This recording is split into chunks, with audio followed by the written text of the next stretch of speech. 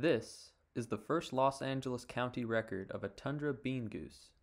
It is identifiable thanks to its smallish size, orange legs, and orange ring around its bill.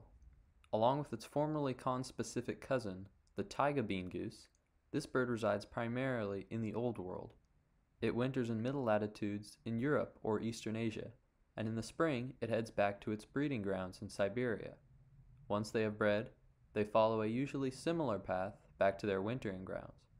However, invariably, there are some that make their way to North America, usually either along the east or west coast. In this case, this goose ended up at the Lancaster Wastewater Treatment Plant near Los Angeles, nursing an injured wing. Once its wing had healed enough, it flew the short distance over to Apollo Park, which features irrigated grass on which it can feed. The fact that it hasn't left the area as of May 30th, 2023 is indicative of the fact that this bird is still effectively grounded and can't make its way back to Siberia.